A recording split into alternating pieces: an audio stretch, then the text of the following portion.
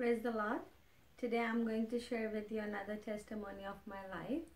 How I was saved, how God protected me, and how I became so close to Him. It may be a little long story because it is related to my childhood, a little bit about my youth, and after my mom's death.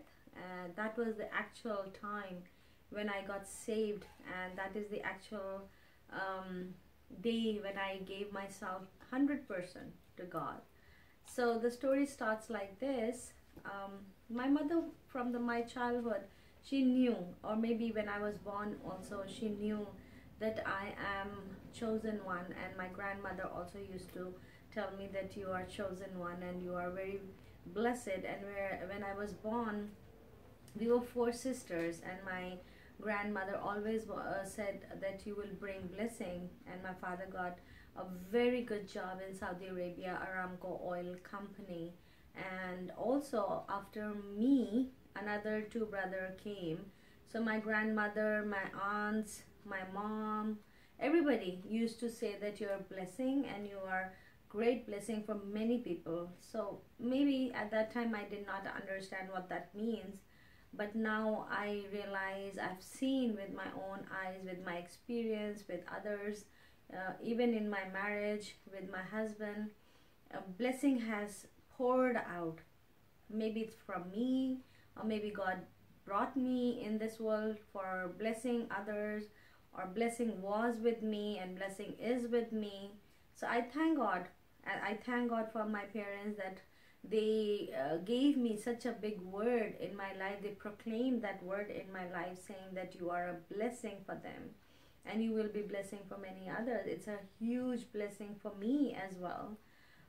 My mother wanted me to come back to God and serve Him, stay with Him, connected with Him. But I was very busy in the world. I used to work. I had very big job with great money. I had extraordinary benefits, drivers, maids, what not was with me. I really enjoyed my childhood, my past, my youth. I had no fear, no worries, nothing to think of, just come, work, eat, sleep, and that's all was my life. I never ever thought of giving my life to God, or having intimate relationship with God. So my relationship was just like 50-50, I would say, or maybe less than 50. I know God because I was born in a Christian family. I know church because my parents used to go to church. I know conventions and meetings and programs because we used to take part in them. But I did never ever personally took part in that. Even the prayer was going on, so I will sleep, or I will have funny stuff, or I run away. Sometimes I do not sit in the prayer even. So when there's a worship going on, so I'm doing something silly there, or I'm sleeping most of the time. And when the reading time for the Bible is, my interest was never there. So somehow I got married. I went to Dubai. I had again very beautiful life. I had a lot of money in Dubai. I had a big penthouse, maids, drivers. My family was with me. Ratna was with me. So everything was beautiful. Then God blessed me with Angelica. So everything was great. And then what happened?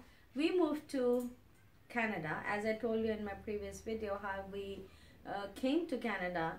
And there my connection with my mother was disconnected. I did not had meeting time or frequent calls with her, because it's very expensive from Canada to call Pakistan or even Dubai. It's really hard. So it was difficult. It was really difficult to be with her regular basis and connect with her the way I was. I was her personal driver. I was with her 24/7. Even when my dad passed away, I took a place where I can support her, care for her, think for her, even doing her things. Please stay with me. I'll be sharing more on the other video. Thank you for listening. God bless.